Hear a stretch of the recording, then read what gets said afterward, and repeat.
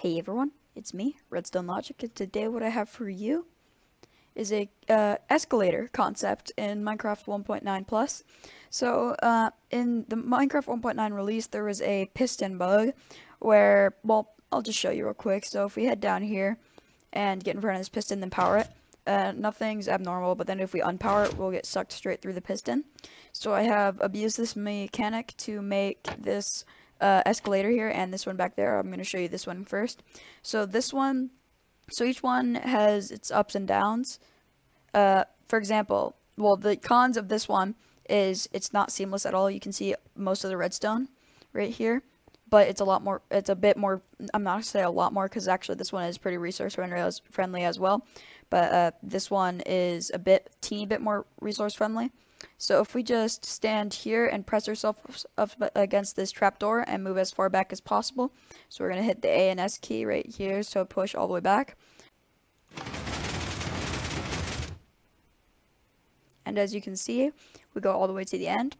And this is design 1, and this over here is design 2. As you can see, it's 100% seamless. We can't see any of the redstone, other than these pistons, of course, but you're going to have to see those. So if I press myself up against this trapdoor and this back piston here, and as you can see, we go right on to the end. So one problem you may have with these is you might not make it all the way to the end, and you might stop like halfway through. I'll show a little clip right here of that.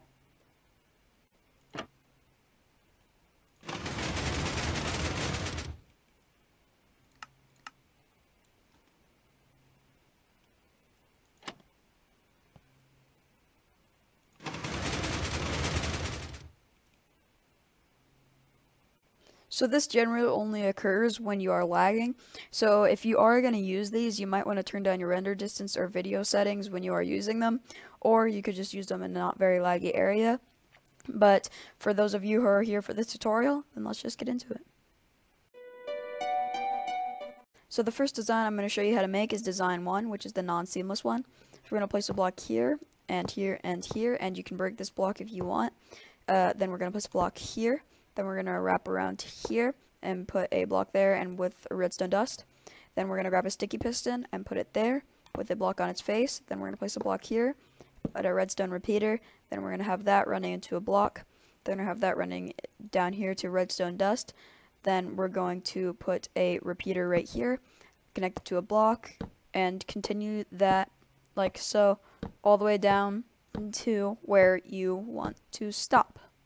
So after that, you can simply place down your pistons like so, and then you can just finally place down your trapdoor right here, and you are done. So if I just stand here and press this button, oh, yep, at the end. So now we're going to get started with design number 2. So as I said, design 2 is seamless but a teeny bit more resource costly, and what I mean by that is it uses a bit more redstone than the other one. So we're just going to start off similar to how we started this one, with a block here, then 2 blocks up. You can break this if you want.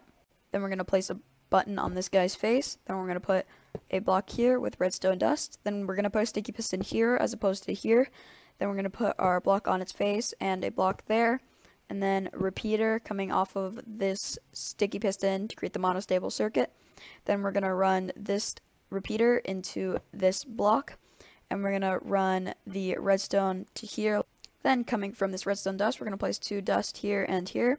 Then we're going to place a repeater running into a block, running into a repeater, running into a block, running into a repeater, running into a block, and keep going until you want to stop, like so.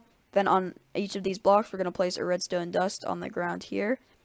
Then what we're going to do is grab our pistons and put these where the redstone dust is next to, all the way until we reach right here.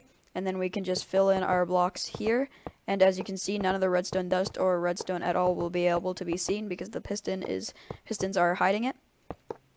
So now we can go ahead and test this out after we place down our trapdoor and flick it like that. Then we can push in, then we're going to press the button, and we're going to get sucked all the way to the end. So thank you all so much for watching. I really hope you enjoyed this tutorial. If you would like more videos like this, please leave a like and subscribe. But I'll see you in the next video, guys. Goodbye.